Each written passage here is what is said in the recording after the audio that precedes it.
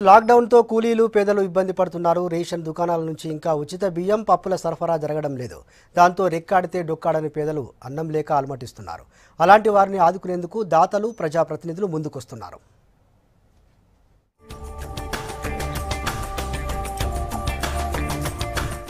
Corona virus వ్యాప్తి చెందకుండా రాష్ట్ర ప్రభుత్వం ఈ నెలాఖరు దాకా లాక్డౌన్ ప్రకటించింది.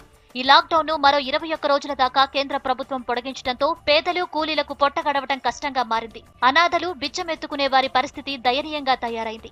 దాంతో కొందరు ప్రజా ప్రతినిధులు సోషల్ వర్కర్స్ తమ వంతు సాయం చేస్తున్నారు.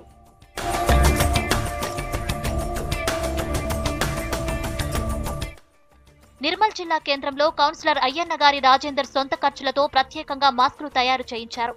మున్సిపల్ కార్మికులు మార్కెట్లో కూరగాయలు అమ్మేవారికి వీటిని ఉచితంగా పంపిణీ చేశారు. మంత్రి ఇంద్రకరణ్ రెడ్డి వీటిని అందజేశారు. బంగల్పేటకు చెందిన కౌన్సిలర్ గుంజాల లక్ష్మి కాలనీవాసులకు సబ్బులు మాస్కులు పంపిణీ చేశారు. సాయి దీక్షా సమితి ఆధ్వర్యంలో మున్సిపల్ కార్మికులు యాచకులకు ఆహార పొట్లాలు అందించారు.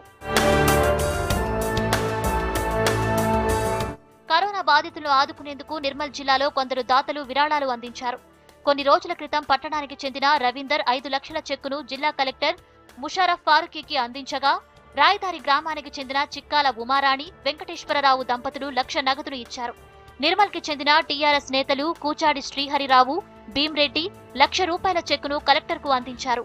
ఒకటి ఇంత క్రిటికల్ పొజిషన్ లో కూడా ప్రపంచం మొత్తం కరోనా దీంతో ఎఫెక్టబుల్ ఉన్నది కాబట్టి దానికి మా వంతుగా ఏదైనా చేయాలని ఆలోచన ఇస్తున్నాం. ఎందుకనుకుంటే మానవత్వంతో ఎంత డబ్బున్నా దీనికి ఉపయోగపడది. ఎవరైనా నలుగురు బాగుపడ్డా దానికి సంతోషం, ఇంకోటి లేదు. నలుగురు హ్యాపీగా బ్రతకాలని ఆలోచన 1 లక్ష. మంచిర్యాల జిల్లా బెల్లంపల్లిలోని ఫ్లైఓవర్ చెక్పోస్ట్ దగ్గర కూలీలు నిరుపేదలకు 25 కిలోల బియ్యం, కూరగాయలు పంపిణీ చేశారు పోలీసులు. అలాగే రోడ్లపై అన్నం లేక అలమటిస్తున్న పేదలకు భోజన సౌకర్యం కల్పించినట్టు ఏసీపీ రహమాన్ తెలిపారు.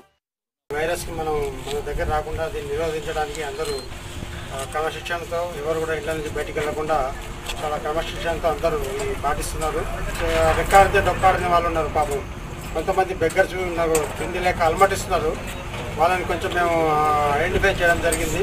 దీనికి మా వెనకాల ఎమ్మెల్యే గారు కూడా వారి ప్రోత్సాహంతో ఈరోజు వాళ్ళని గుర్తించేసి వాళ్ళ పేదవారికి కూడా వారి చేతుల మీదుగా వారికి కుటుంబీకులకు రైస్, కూరగాయలు కూడా నిత్యావసర వస్తువులు కూడా ఇవ్వడం జరిగింది.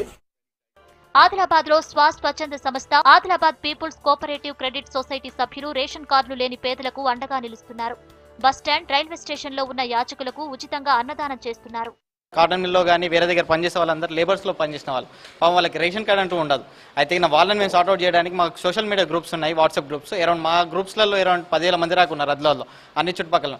వాళ్ళకి మెసేజ్ చేసాం, వాళ్ళ ఇంటి దగ్గరలో ఉన్న వాళ్ళు ఎవరైనా ఉంటే కినా రేషన్ కార్డు లేని వాళ్ళు ఉంటే కినా వాళ్ళకి అవసరమైన సరుకులు అనేది మా ద్వారా పంపిణీ చేస్తాం. ఇప్పటికి ఫైండ్ అవుట్ చేసిన వాళ్ళకి 250 దాకా పంచుతున్నాము. ఈ 21 days కొనసాగిస్తామని కోరుకుంటున్నాం. లాక్డౌన్ ప్రకటించడంతో ఖమ్మంలో ఇబ్బంది పడుతున్న పేదల ఆకలిని తీర్చేందుకు యువ వ్యాపారులు ముందుకొచ్చారు. అన్నం, కూరలు వండి తమ బైక్ పై వాడవాడలా తిరిగి అన్నం ప్యాకెట్స్ అందిస్తున్నారు. పేదల ఆకలిని తీరుస్తున్నారు. రంగారెడ్డి జిల్లా కొండారెడ్డిపల్లిలో గ్రామస్తులకు నిత్యావసరాలను పంపిణీ చేశారు సర్పంచ్ స్వాతి బాలేశ్వర్.